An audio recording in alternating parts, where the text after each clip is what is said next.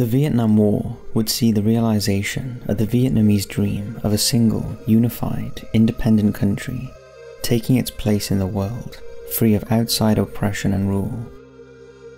It is the type of story that has been told throughout history, and had it occurred at any other point in history, then it would have likely been largely forgotten outside of the small Southeast Asian country, as so many wars of independence are. But because of events elsewhere in the world, the battlefields of Vietnam became one of the most important in the world at that time, for it was here that two ideological superpowers, the democratic West and the communist East, would throw their weight in. Not being able to fight one another directly because they would destroy themselves in a nuclear fire, they instead fought through the Vietnamese people. This is the story of the Vietnam War.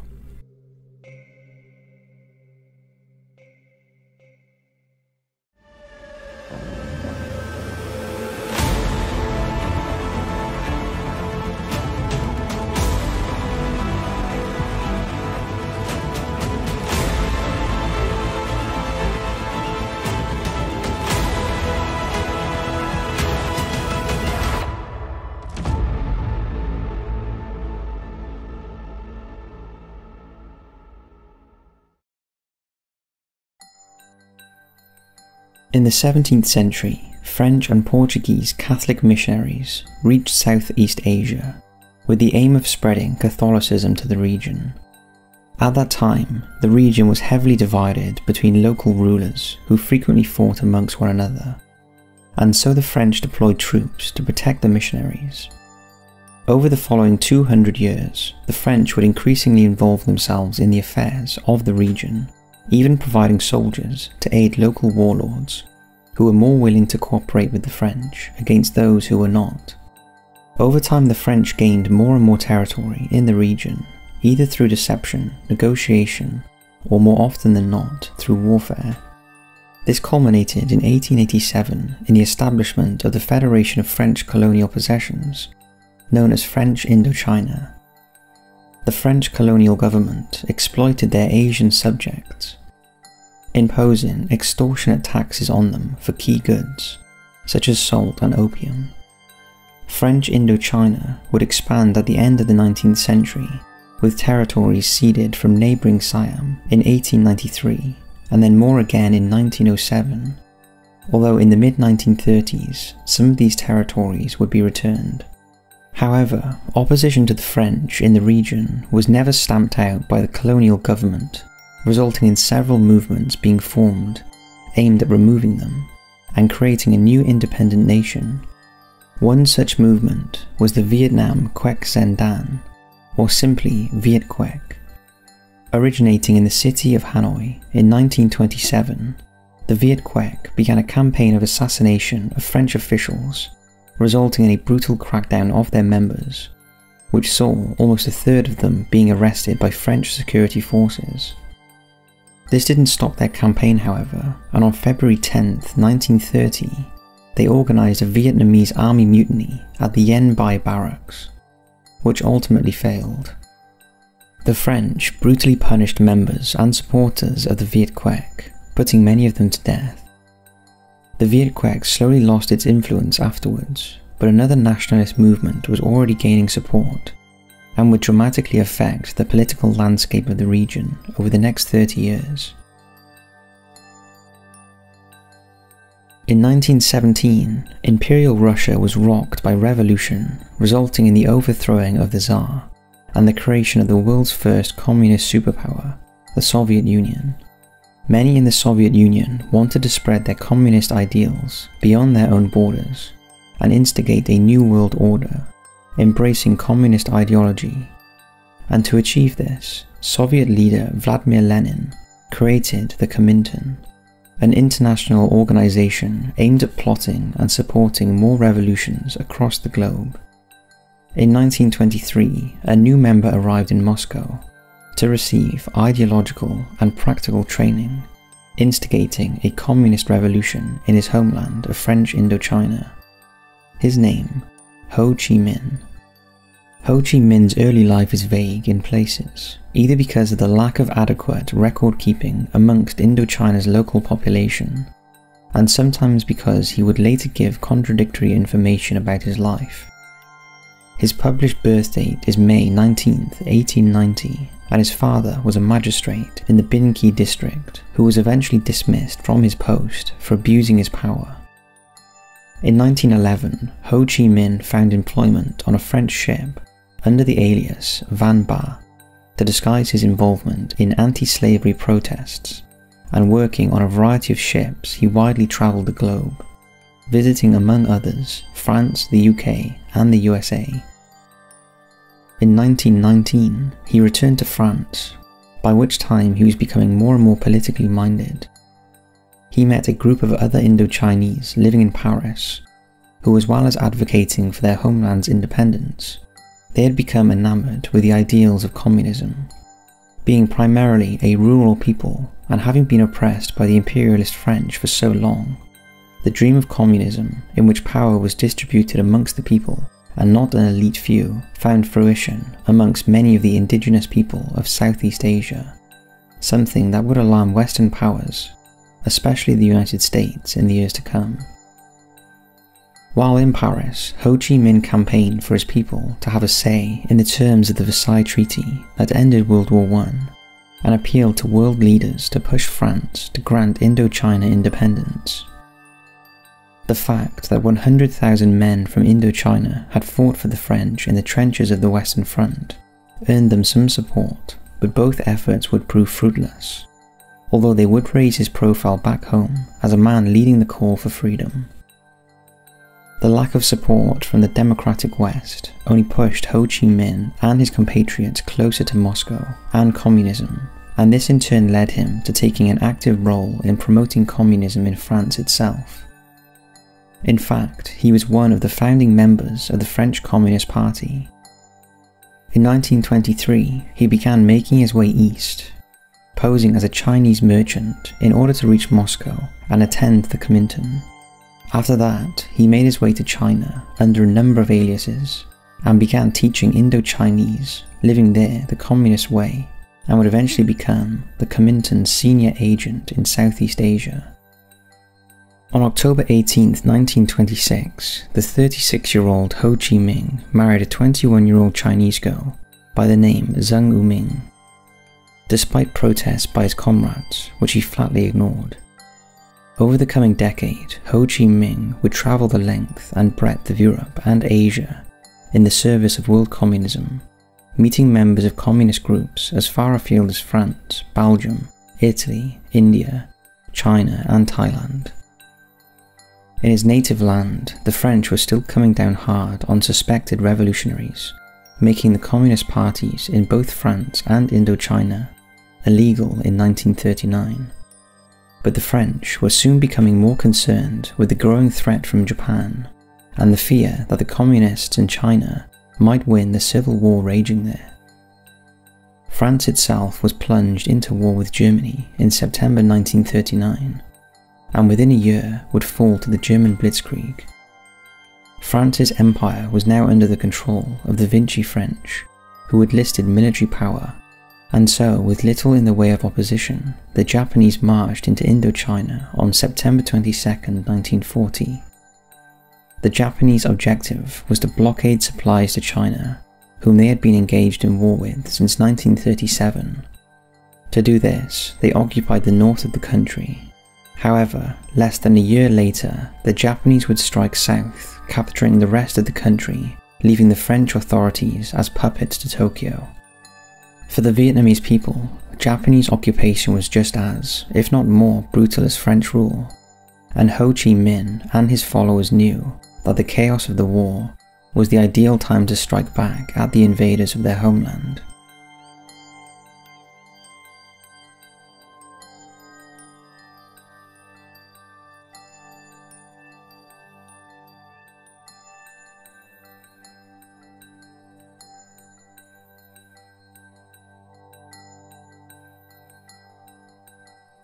He therefore reorganized a previously collapsed national group in the Viet Minh, which had the goal of pushing back the Japanese and their new French puppets and freeing Indochina to become an independent communist nation. The movement enjoyed popular support, claiming a membership some 500,000 strong by the end of 1944, thanks to their prioritizing the independence of Vietnam over their own communist agenda, which meant non-communist nationalist groups allied themselves under the Viet Minh banner. At first, they used weapons smuggled from China or captured from the French and Japanese. But when the US entered the war on September 7, 1941, the Viet Minh began receiving funding and equipment from the United States. The Viet Minh provided a deadly enemy to the Japanese, fully exploiting their knowledge of their own country. Ho Chi Minh established his base in the north near the border with China, so he could meet with his Chinese communist allies regularly. During one such meeting, Ho Chi Minh was captured by the Japanese Kuomintang, the enemies of the Chinese communists in their suspended civil war, and held prisoner until 2 years later, when he was allowed to return to his home country and continue leading the fight against the Japanese. By 1945, the Japanese were in full retreat across Asia and the Pacific. On March 9, 1945, they disposed of their French puppets and agreed to break up French Indochina into separate parts, each with their own governments, but allied to China. This saw Laos and Cambodia declare independence, but the recently liberated French made it clear they planned to regain control of their lost territories in the future. This was also a warning for the Viet Minh. Even before the Japanese surrendered, new French officials were parachuted into Indochina by American aircraft, an extremely dangerous task since they were hunted by both the Japanese and Viet Minh.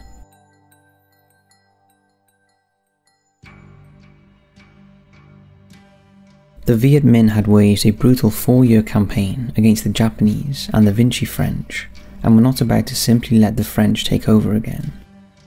On August 15, 1945, the Japanese in Indochina finally surrendered, and the Viet Minh wasted no time in attempting to secure the country for themselves, before the French could fully reassert themselves. In both the north and south, communist forces under Ho Chi Minh seized towns and cities, and on September 2, 1945, he declared that Vietnam was now an independent nation. In his speech, he quoted the American Declaration of Independence.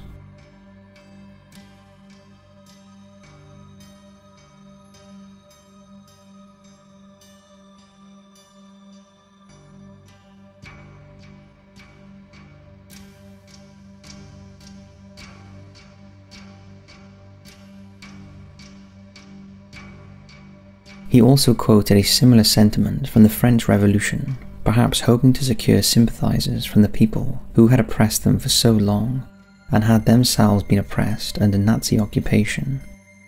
The problem for Ho Chi Minh was that Vietnam still held thousands of Japanese troops that now needed repatriation to their own country. At the Potsdam Conference, the Allies divided Vietnam along the 16th parallel with China, taking responsibility for rounding up the Japanese north of the parallel, and the Allies taking responsibility for the south. Unfortunately for Ho Chi Minh, the British forces that arrived in the south of Vietnam brought with them French troops who immediately began fighting the communists south of the 16th parallel. Managing to hold the north's capital of Hanoi, Ho Chi Minh went about securing his position by eliminating rivals, many of whom had fought with the Viet Minh throughout the war. In full control, he knew he had to try to negotiate with the French or face all-out war. War with the Viet Minh was not in the interest of France either, who were locked in negotiation with the Chinese, who demanded the French withdrew from their holdings in Chinese ports, in exchange for Chinese troops leaving northern Indochina. It was regarding the latter provision that relations between the French and Ho Chi Minh's government deteriorated. Repeated efforts to agree on how the referendum would be held failed to reach a consensus, and by November 1946, both sides armed for war. After tensions rose to boiling point, open warfare broke out on December 16, 1946.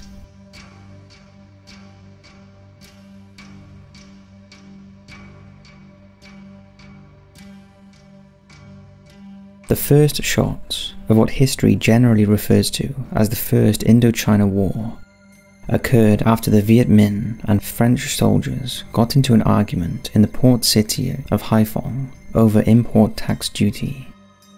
The French Navy responded by bombarding the Vietnamese section of the city, killing 6,000 people in a single afternoon. The Viet Minh abandoned the city for a time, but had no intention of giving up their claim, and a 300,000 strong force under General Giap launched a counterattack. But despite enjoying numerical superiority, the French enjoyed a technological edge and were able to repel Giap's forces. A few weeks later, the Viet Minh were forced to retreat from the cities they held, including Hanoi, and began another guerrilla war in the dense jungles of the countryside. A curious fact about this period is that the Viet Minh's numbers now included former Japanese army members who did not wish to return home to Japan, either because they felt disgrace at having lost the war, or fearing prosecution and even death for war crimes. The French soon adopted a policy of establishing heavy fortified positions in and around towns and cities in an effort to make the Viet Minh attack them where they could be destroyed. The Viet Minh, on the other hand, realized this and limited their attacks to supply lines, leading to these positions effectively laying siege to them. The result was that while it allowed the French to maintain control of key areas, the war became a long drawn-out slog with no apparent end in sight. Much of the rest of the world paid little attention to the war in Indochina, but that soon began to change as events elsewhere made the US particularly reassess its view of the situation. The breakdown of relations between Washington and Moscow and the start of the Cold War made American policymakers worry about what a French defeat in Indochina might do regarding the geopolitical map of Asia. If Vietnam became an independent communist nation, then others in the region may follow in a domino effect. This worry was only reinforced when the Chinese Civil War resumed and resulted in a communist victory, meaning the Viet Minh now had an undisputed powerful supporter on its northern border. Communist China instead intervened in the North Korean effort to defeat South Korea and its US allies in the Korean War between 1950 and 1953, a conflict that ultimately ended in stalemate.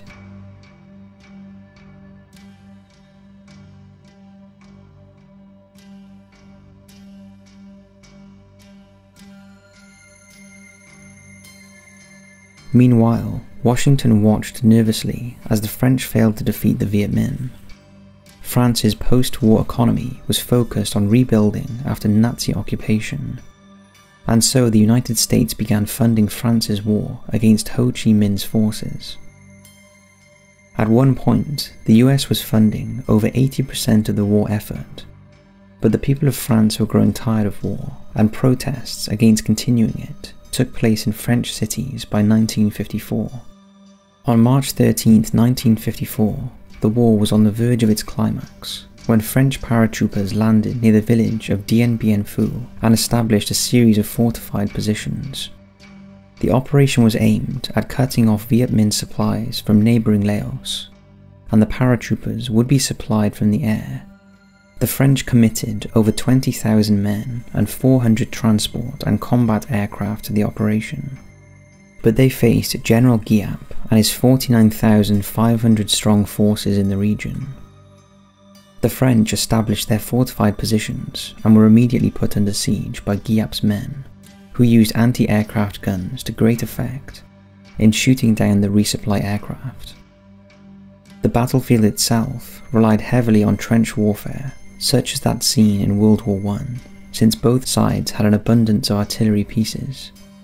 With their supplies dwindling amid tenacious Viet Minh assaults, the French lines began to contract further back, until nearly 2 months of constant fighting, the French garrison was overrun.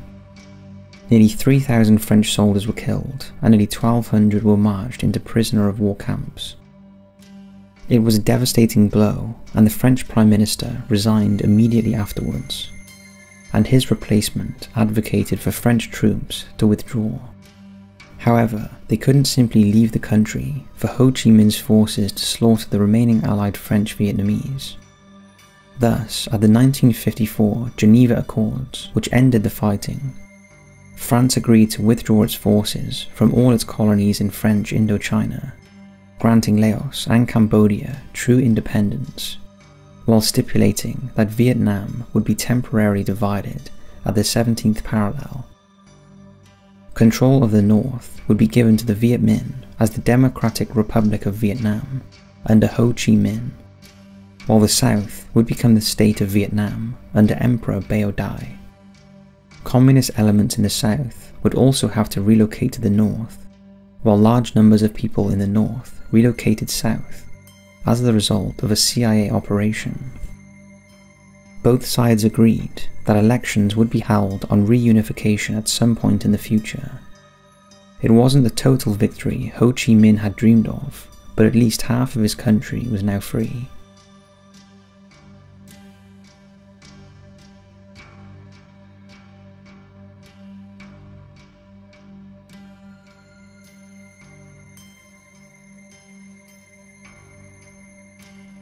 Ho Chi Minh now focused on building his new country in the north after the Geneva Accords, and while he never gave up the dream of reunification, he did encourage his people to have patience. He immediately began a diplomatic campaign to secure vital aid from the Soviet Union and his old ally, China, to help prop up the war-ravaged country, which was on the verge of widespread famine. The Soviet Union offered its help in the way of aid and technical assistance to build up infrastructure and the new country's armed forces.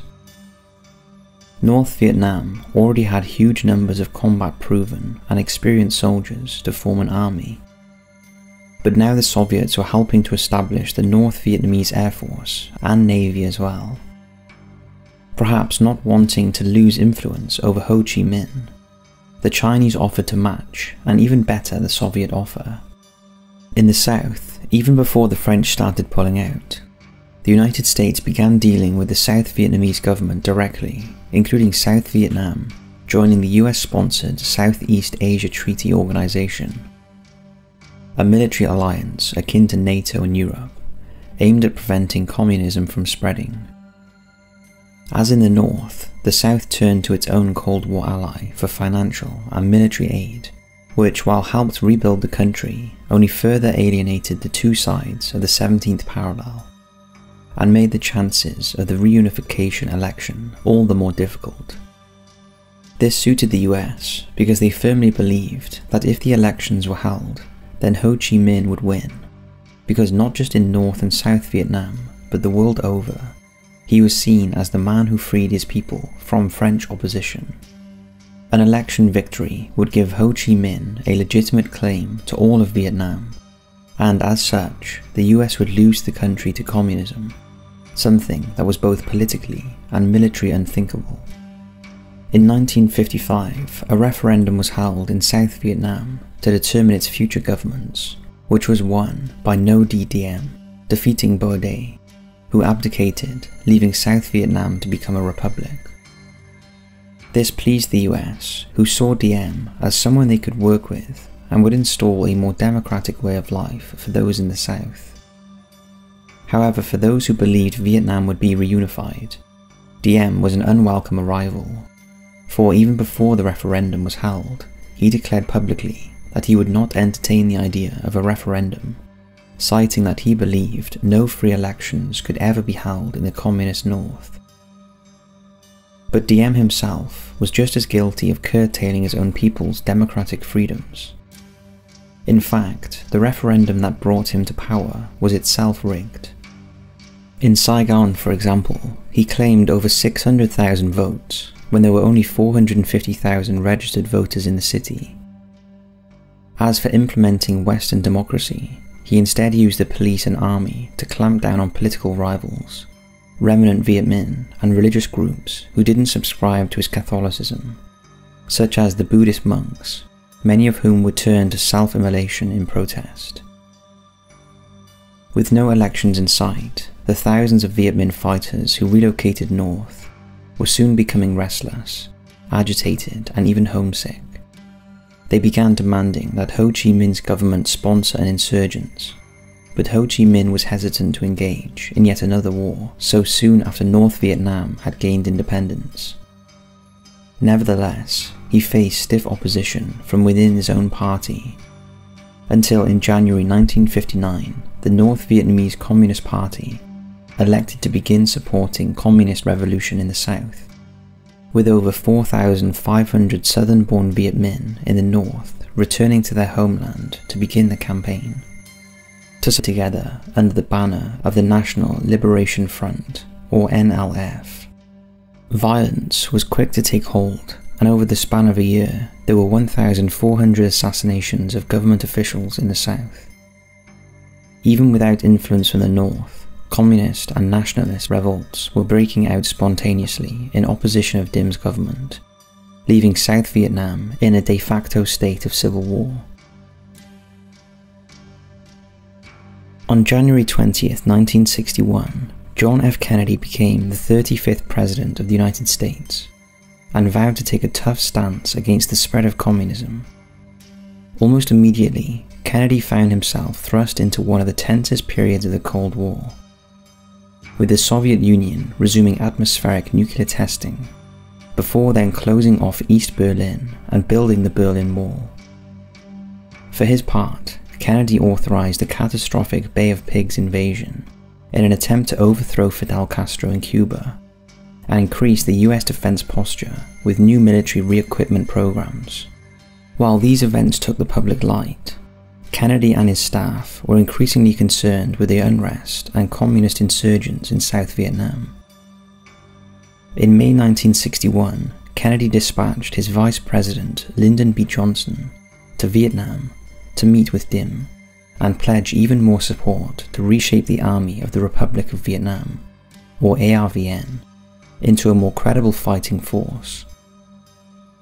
As well as US military equipment, this included an increasing number of American advisors to train the ARVN in American tactics to combat the NLF, who were referred to by the South and the US as the Viet Cong, or simply VC.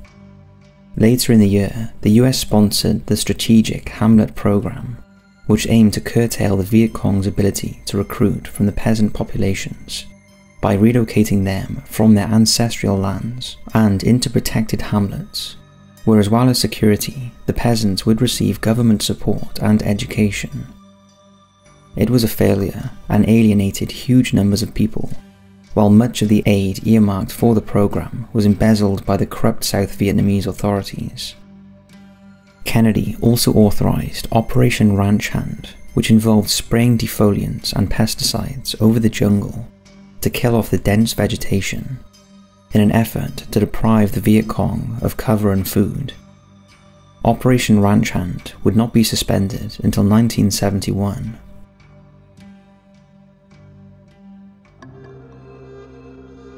With American forces having more and more influence over the ARVN's operations, they undertook more aggressive operations against the Viet Cong, resulting in a series of brutal battles that increasingly used helicopters flown by US pilots. The South Vietnamese undertook search and destroy operations based on intelligence reports of Viet Cong operating in a specific area. Helicopters would fly South Vietnamese troops into the area ahead of an enemy unit, while armoured units would flank them, forcing them to stand and fight. If the Viet Cong did manage to escape, then the helicopters could fly the South Vietnamese troops ahead of them and ambush them again. At first, the US Army pilots flew their South Vietnamese allies into battle aboard the rather ungainly-looking Piasecki CH-21C helicopter, but increasing numbers of newer, smaller and faster BAL UH-1 Iroquois began to arrive, which would later become one of the most enduring symbols of the war itself. The Iroquois was known as the Huey to its pilots after it was initially designated HU-1. While the designation was later switched around, the name stuck. The Huey would prove easily adaptable and could carry out a wide variety of roles, from basic troops transport to casualty evacuation, and later be developed into a flying gunship armed with rockets, guns, and grenade launchers. It would even serve as the basis for the dedicated AH-1 Huey Cobra gunship, the forerunner to today's AH-64 Apache. The early search and destroy operations were quite successful, and as well as hurting the Viet Cong, they also raised South Vietnamese morale.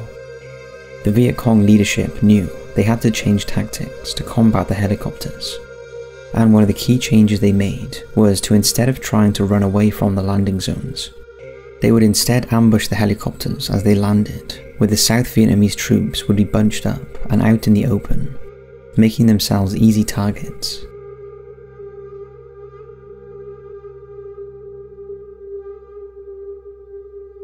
These new tactics saw a reversal of fortunes for the South Vietnamese at the Battle of Appapac on January 2nd, 1963. The South Vietnamese would lose 5 helicopters and 8 more damaged, as well as 83 soldiers killed when they were ambushed. Morale in the South began to fall once again, and as before, the frustration was focused on Dim's corrupt government. Although he believed in the importance of the US mission in South Vietnam, Kennedy quietly voiced his concerns about their chances of ultimate success. He is reported to have said in 1963, "We don't have a prayer of staying in Vietnam. Those people hate us." But he was trapped by the upcoming election, which he knew he would lose if he pulled out US support, looking weak to his political enemies. He did, however, plan a moderate downscaling of US advisors in Vietnam, which would be completed by the end of 1965 after the election. It was clear that Ding had to go, but he refused to step down when the US began pushing him to. In October 1963, the US learned of a military coup being formulated against Diem, led by General Duong Van Minh. Kennedy decided to support the coup, and on November 1st, 1963, Minh's soldiers arrested Diem and his brother before murdering them, something Kennedy was appalled over. 3 weeks later, Kennedy himself was assassinated in Texas, and Lyndon Johnson assumed the presidency.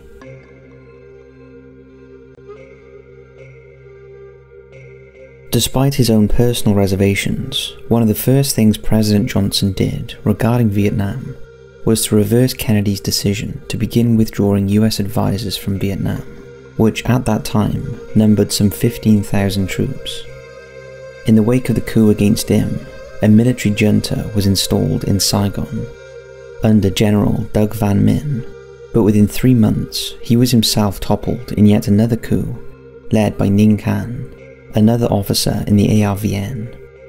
Can's coup saw several leading figures in General Minh's government murdered, and soon Saigon was rocked by riots, violence, and more Buddhist protests. The instability in Saigon worried Johnson, but with the 1964 elections looming, he too couldn't afford to look weak on foreign policy, and so he had to keep up the effort against the Viet Cong and their supporters in the north. His chance to demonstrate his resolve against the communists in Southeast Asia came in August 1964. On August 2nd, the US Navy destroyer USS Maddox was conducting a signals intelligence patrol in the Gulf of Tonkin, off North Vietnam, intercepting military radio transmissions following a South Vietnamese commando raid on a radar installation base on Hon Mae Island.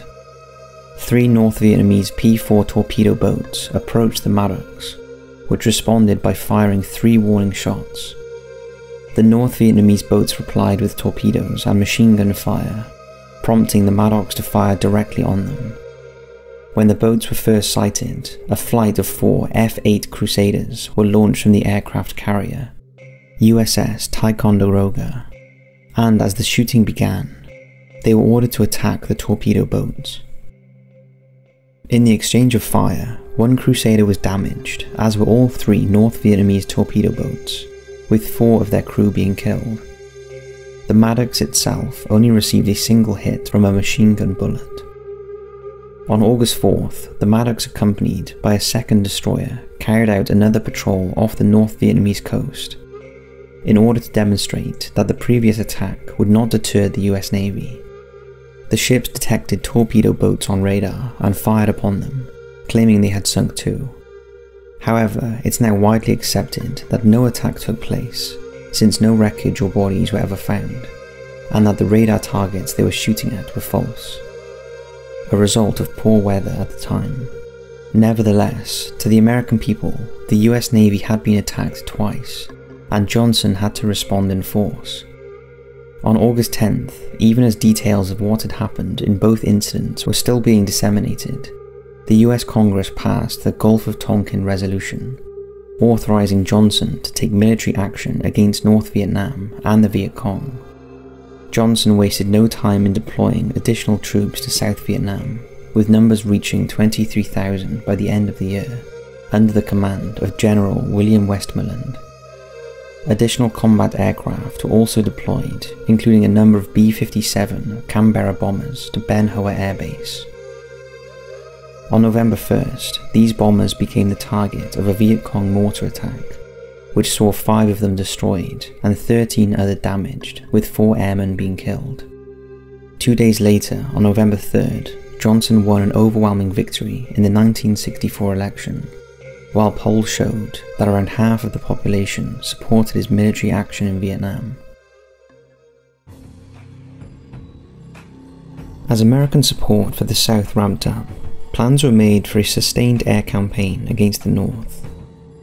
The air campaign was designed to demonstrate that the United States had total control of the air and could attack anywhere at any time.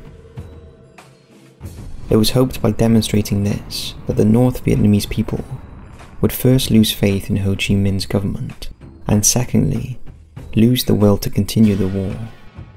It was also aimed to improve morale in the South and discourage support for the Viet Cong on both sides of the DMZ.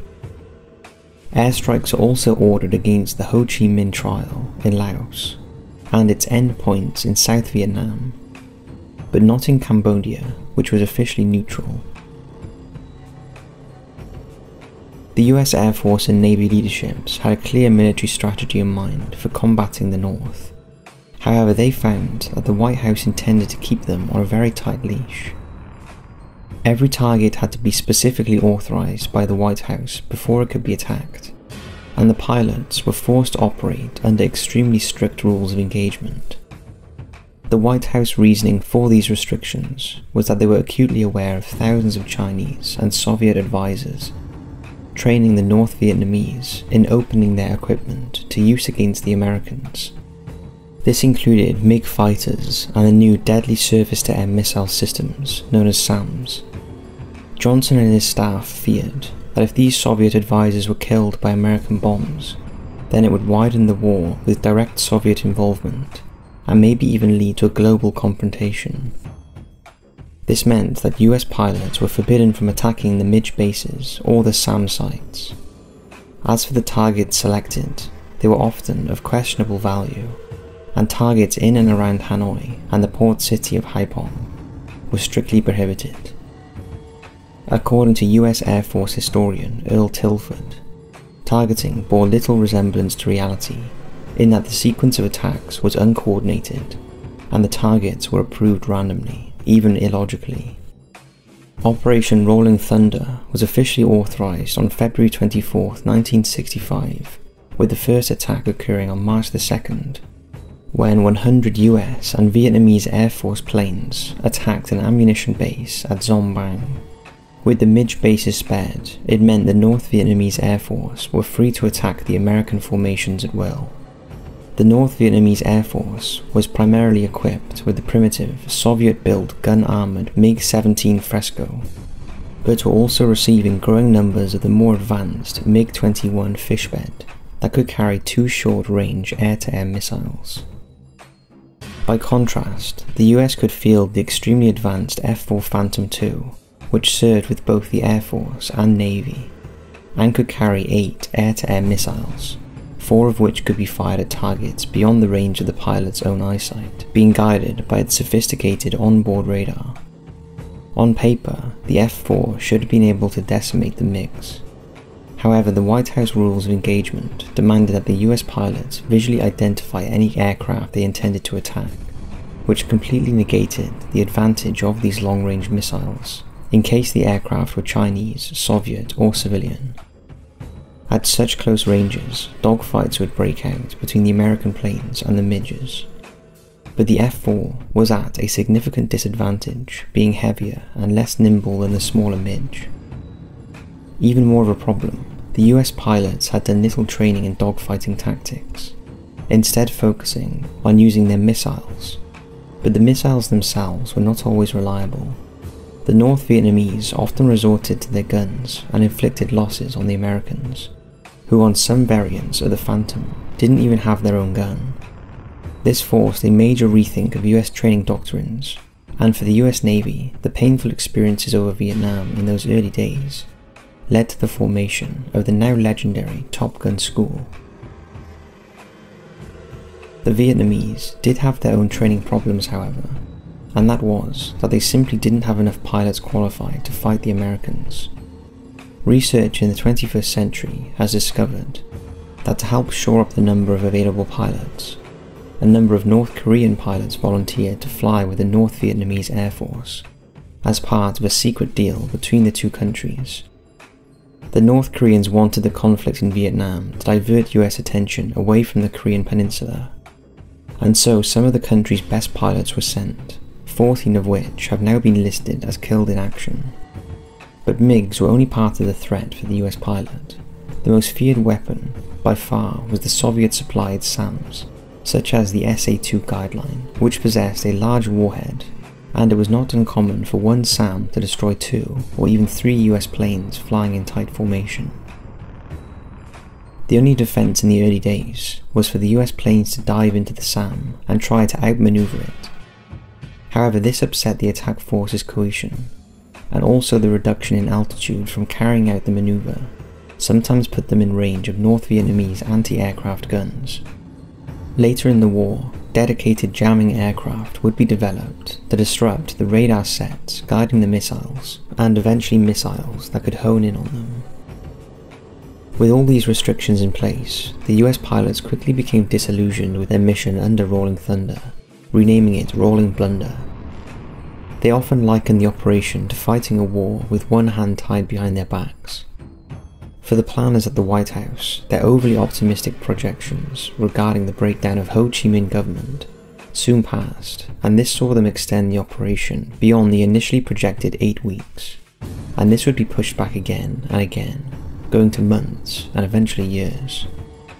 To counter the US raids, the Viet Cong began a campaign of attacks against the air bases in South Vietnam, like they had done against Ben Hoa. These attacks caused General Westmoreland to request additional troops to protect them, and President Johnson thus authorized a further expansion of the ground forces in South Vietnam. Meanwhile, the US pilots continued their campaigns, pressing home their attacks with extraordinary bravery, considering the problems in planning. Eventually, 643,000 tons of bombs were dropped, but at the cost of nearly 900 US aircraft. A truly staggering figure. One notable pilot involved in Rolling Thunder was future presidential Republican candidate John McCain, flying a US Navy A-4 Skyhawk.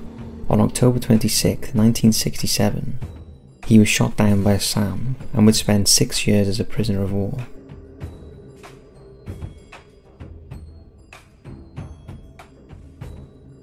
In South Vietnam, General Westmoreland adopted the general tactic of overwhelming the Viet Cong and North Vietnamese army, who were now filtering down south to join the insurgents with superior numbers and, above all, superior firepower. The French had proven the effectiveness of artillery against them, and the ARVN had enjoyed successes in the early search and destroy sweeps, using helicopters to encircle enemy formations. Westmoreland saw both the advantages and limitations of helicopter-borne operations, and quickly conceived counters to the new tactics the Viet Cong were using against the landing zones. Since there were only so many natural landing spots for helicopters, it was easy for the Viet Cong to predict where the American troops would land and set up ambushes, as they had done to great effect at Ap Bac. To counter this, the areas around the landing zones were subjected to powerful artillery and airstrikes to hold back the Viet Cong lying in wait while the helicopters touched down and unloaded the troops. Later, the US would employ very high explosives such as BLU-82, which was nicknamed the Daisy Cutter by troops, to destroy large areas of jungle to create a landing zone. All landings had to be carried out at high speed, with the helicopters touching down for barely a few seconds before lifting off again. US troops were trained to spread out as quickly as possible once on the ground, so that mortars or machine gun fire couldn't kill numerous US troops in a single strike. The US began their own large-scale search and destroy missions, and made great use of tanks, helicopters and artillery, and air power. The US troops were also joined by contingents of Australia, New Zealand and South Korean troops, although hopes British troops would be deployed were soon dashed by London. Westmoreland explained to Washington and his men that the goal would be to kill more Viet Cong than they could replace, while airstrikes in the north would theoretically bring Ho Chi Minh to the peace table. The Communists would therefore be forced to give up their aim of conquering the south. In order to destroy such numbers of enemies, however, he would have to engage them in large, pitched battles where they could be overwhelmed and destroyed. This was something the Viet Cong could not let them do. North Vietnamese General Giap had conceived of 4 key points with which to combat the Americans and the South Vietnamese. If the enemy advances, we retreat. If the enemy halts, we harass. If he avoids battle, we attack. If the enemy retreats, we attack.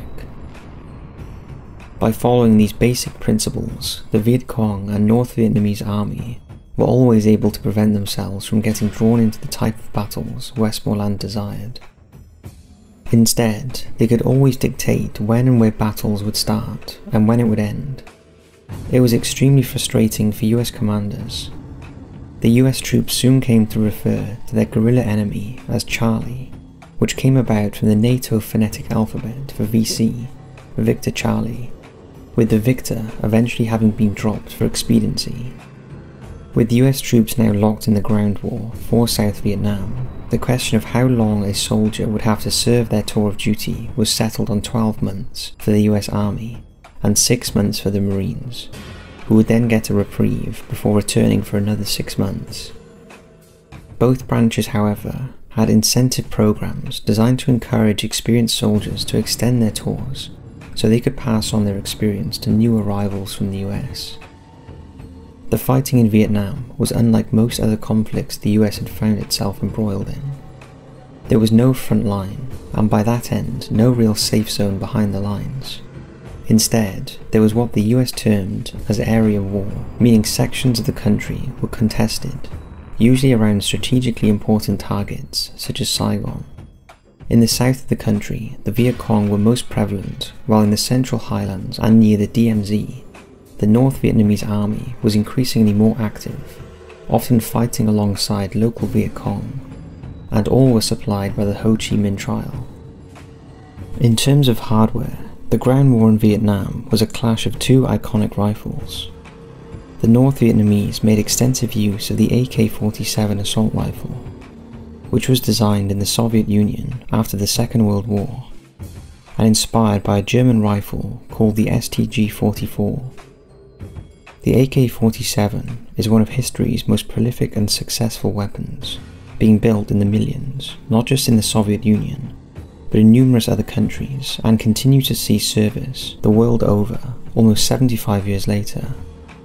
The typical image of the Viet Cong and the North Vietnamese army invariably includes its members carrying this recognizable weapon.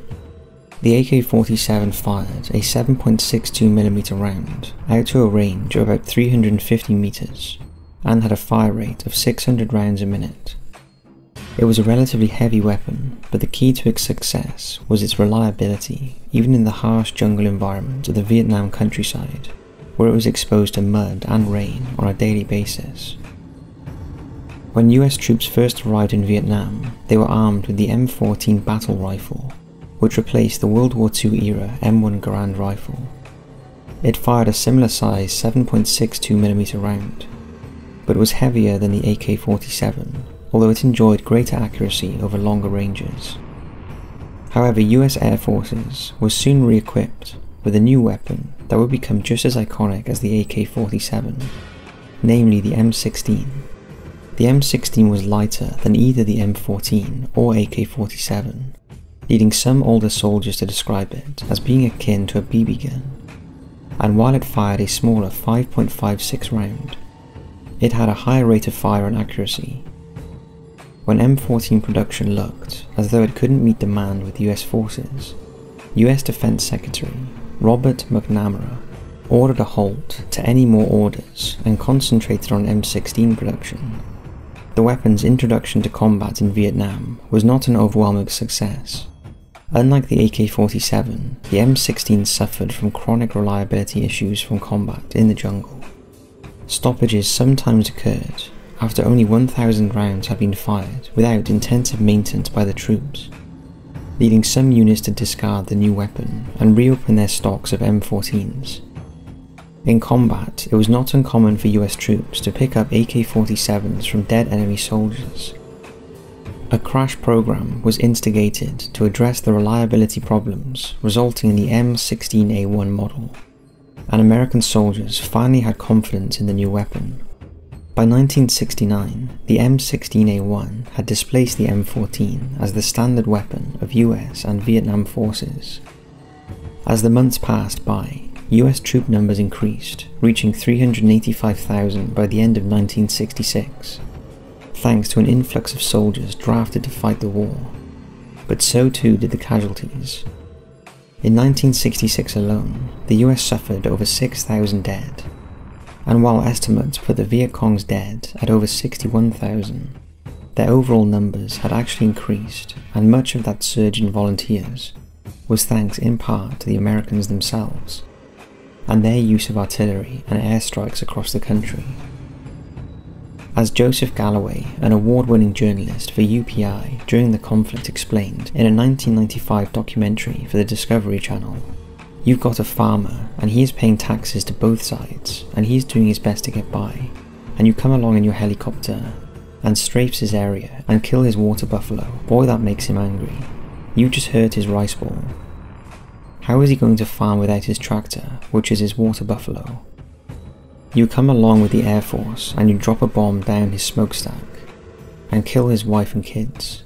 You've just made a Viet Cong." General Westmoreland was forced to admit that his timetable for achieving victory had long slipped away because the communists refused to meet him in open battle like he had hoped. Worse still, their use of intricate tunnels, booby traps, mortars and snipers was taking a heavy toll on the American troops, whose morale, particularly amongst those who had been drafted to serve in Vietnam, was beginning to fall. After explaining this in a meeting with Defense Secretary Robert McNamara in 1967, Robert suggested to Johnson that in the short term even more troops were needed, while a long-term plan should be established to train the South Vietnamese to take over more of the combat role, affording the US an eventual exit from the war. Johnson agreed, and numbers of US troops rose again, eventually peaking at 500,000 in 1968. It would be easy to suggest that the US were failing, but in fact they had scored several significant victories across South Vietnam against the communists. While the communists continued their policy of refusing to meet in open battle, preferring a fast ambush style of warfare, American and South Vietnamese forces succeeded in destroying or capturing huge numbers of supplies, disrupting the communist command structure and destroying bases of operation, particularly in the so-called Iron Triangle near Saigon. In one operation dubbed Operation Junction City, 240 helicopters, along with paratroopers and hundreds of armoured vehicles, the largest airborne operation since World War II, killed over 2,700 Viet Cong in the Tay Ninh province for the loss of 282 Americans. The problem was, of course, these numbers were a drop in the ocean as far as defeating the Viet Cong, when those overall numbers were estimated to be over 250,000 at the time. This excludes the North Vietnamese army, but while Johnson, McNamara and Westmoreland were satisfied to play the long game, the American people were growing impatient as more and more of their sons came home in body bags.